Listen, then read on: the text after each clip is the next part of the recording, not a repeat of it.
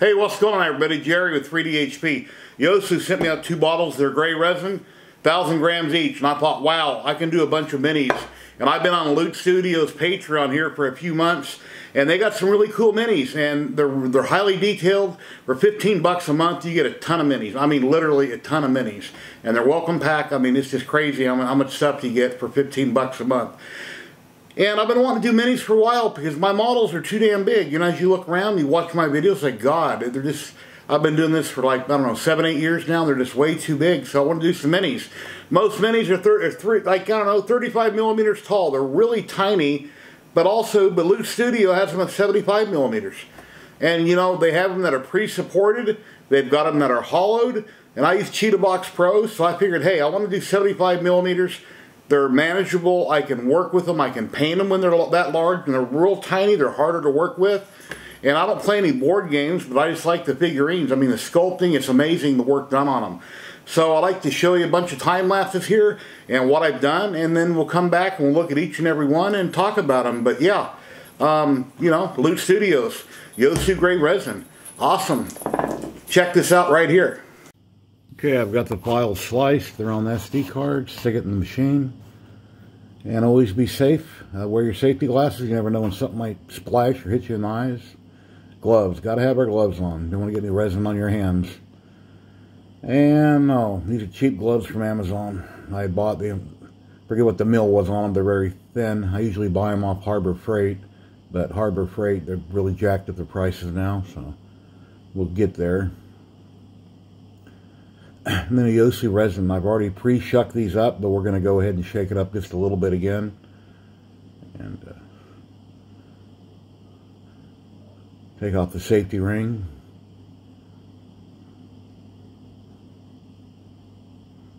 There's another safety cap underneath. I just grab it with my nails, my fingertips, and kind of pull it off there. Have a little bit of resin there in the cap. And in there's a fill line on my resin printer, so I'll fill it about halfway to the fill line. If you don't have a fill line, do not go above halfway because you don't want it to come down and go everywhere. Have your build plate run it over the top, so that's at halfway. That's good to go. And I just have to set up my DSLR camera, and we'll be ready to start time-lapsing.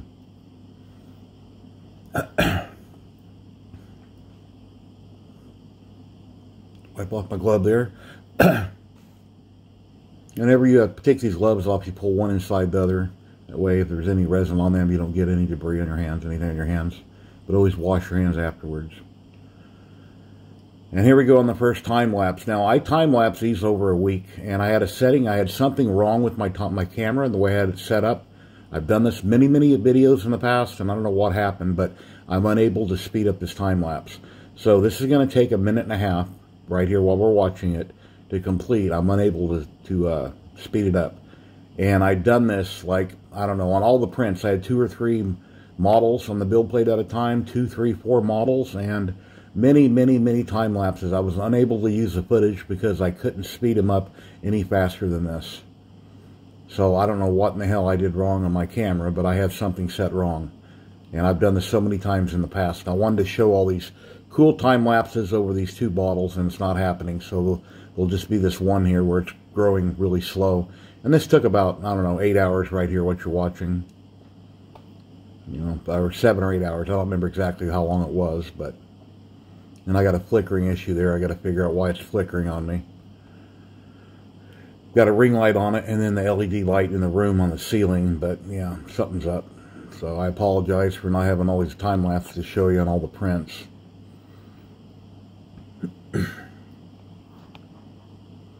And here we go. We got the one done. There's a lot of support, so I'm going to put it straight in IPA and wash them really well. Typically, I always remove all the supports first. I take them off the build plate, I remove the supports, and then I pre-wash them, and then I put them in IPA, but this time I'm not. Now I'm going to check the vat here and see if I have any debris. It's kind of running it across there real slow, and oh, yeah, right there I'm hitting something. So I'm going to have to strain my resin because there's something in it.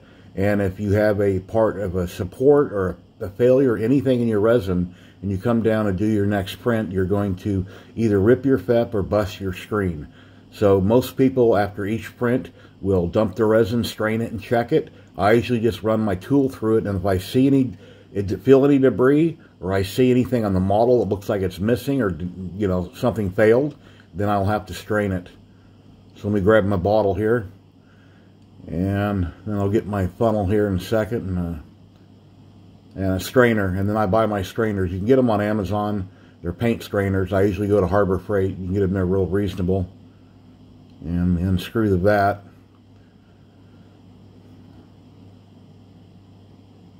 The right side's being difficult. Let me get that loose.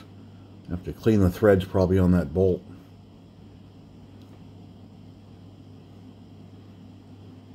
And just carefully take the vat, don't spill it, and filter it back into the bottle.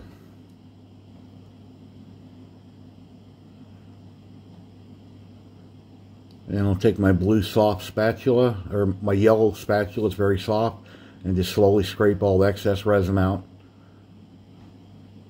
And then I'll go around, wipe the edges really good, put it back on, and I'm ready to go. Now when I clean this, I use spray away glass cleaner, and I use blue shop towels, clean everything out. And then once it's really clean and I've cleaned everything out, then I take, and here I'm going to scrape them loose. I take, what's it called? Rain-X, and I put Rain-X on my FEP to help alleviate any popping sounds. And there the prints are coming off really good. Now I'm going to go ahead and finish these over. It takes me around a week. And then here's a time-lapse. I was on Twitch, and I kind of time-lapsed taking all the sports off. And once these are all off, I'm going to re-clean them in IPA really good and flush them out because they're hollowed. And then I'll take them out in the garage and I'll spray them out with my air compressor. You don't want any resin, moisture, IPA, anything in these inside the prints that are hollowed. Completely dry them out the best of your ability with an air compressor or something, and then you can, before you cure them. So, just going through here. And if you want to check this out, I'm on Twitch at Jerry3DHP. It's where I have my live streams. I popped on there for a couple days and I was cleaning up supports, working on them.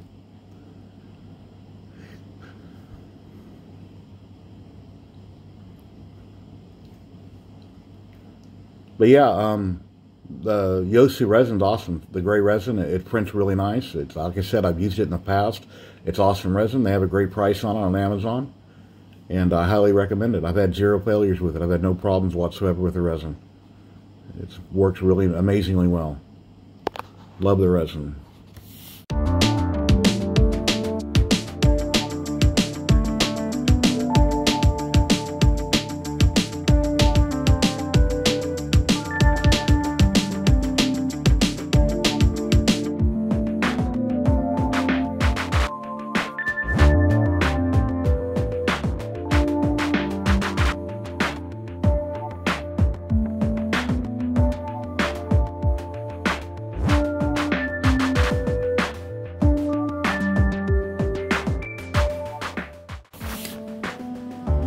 And when I cure all my models, I cure them usually for around 10 minutes per side, or 10 minutes on one side. I flip them over, cure the bottom 5 or 6 minutes.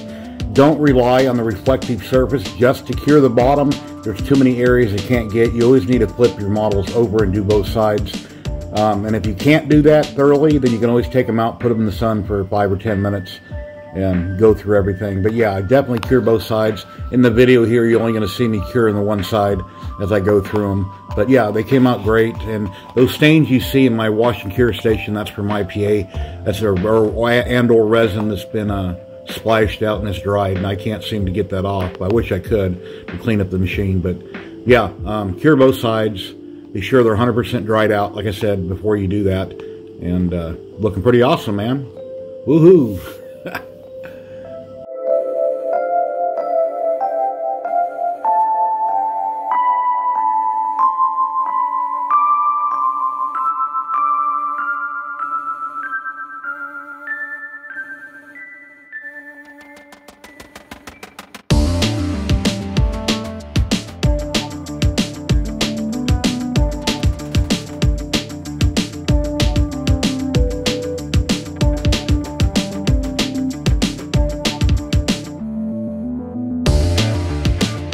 Okay, since I've got so many here, I got my cell phone out. It's got real high quality, And I'll just go around and show them all to you one at a one. I got them all lined up. I'll show them here one after another. Anyway, I'm not going to spin them around, but I can show them all to you. I don't have all their names. I'll throw them up on the screen here. They got a bunch of pictures of them, and I'll show up what I can find here. But let's take a look at them. Yeah, they all came out great. And as you've seen, all the bases print separately. Some kind of a creature there, I forget the name of it.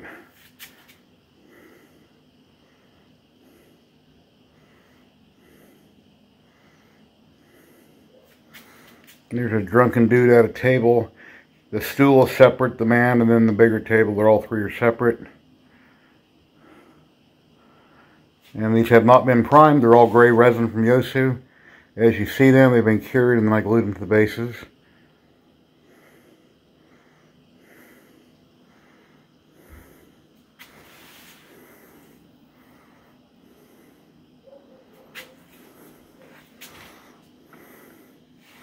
And that dude there, he's at 75%, but he's a lot bigger, but it said 75% on the file.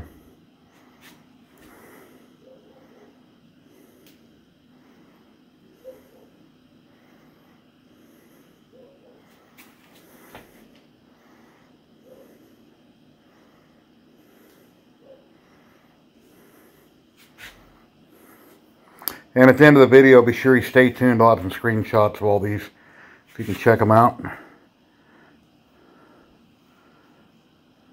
And below in the description, I'll have a link to LootStudios. The YouSu Resin over on Amazon. Their website will be listed.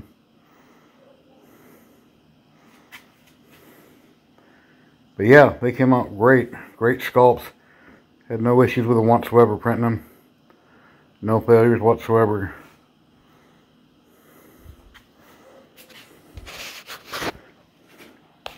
And I've got to check them out the back side here.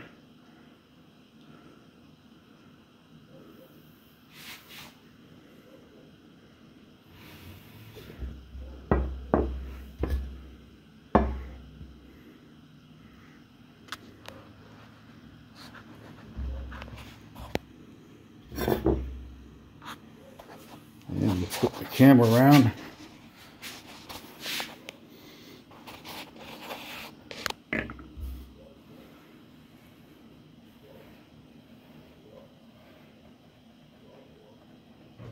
Very cool. Well, I hope you liked the video, guys. It's taken me about a week to get all these printed, printing 3 or 4 at a time, sometimes 2 at a time. Yeah, all the bases are separate, as you've seen. All the characters have been glued on. I got them all super glued. Nothing has been primed yet. Everything is ready to be primed, and you know, prime it with probably black primer. Mix it with some white from down above, and then start painting them at some point. But yeah, the YouSu Gray Resin, it works great. I've tried it before in the past. I've had 0 problems with it. I've reviewed a lot of different resins, and most resins print fine. Some I've had trouble with, but I won't ever use it again. But, you know, could have been a bad batch on some, I don't know. But I have so many different hobbies and things I'm working on. I work on FDM printers, lasers, resin printers, CNC machines. Got so much going on all the time. I kind of jump around from project to project and from video to video. But these printed great. They look amazing, as you can see here on camera. So all I can say is I'll put links down below where you can check out their webpage, where they're at on Amazon. I'll have links to LootStudio, the Patreon. I've been on it for a few months, and I'm probably going to skip this next month. It's little space figures, and then maybe when I see something I like, then I'll come back and, you know, buy whatever month I like on minis here and there. But yeah, these are all done 75 millimeters. They were all hollowed and pre-supported. It is, you know, they did an awesome job on it. Great sculpt. I love them. They're great. Resin worked out great. I printed on my Anycubic Photon Mono X, every single one of them, and I time-lapsed them with my cable I got from Andrew Sink and Uncle Jesse, the time-lapse cable on my DSLR. And I'm currently filming this with a it's a Rebel TI5 by Canon, and I changed out the lens. I have a different lens now, you might notice. I had it, I think it's called a 10 by 18 was on it, and now I've got an 18 by 55. I got a new lens I picked up off of Facebook Marketplace. It's working great. And yeah, I hope you liked the video, so please give me a like, subscribe, share, you know, help my channel grow. I'd really appreciate it. Later, guys.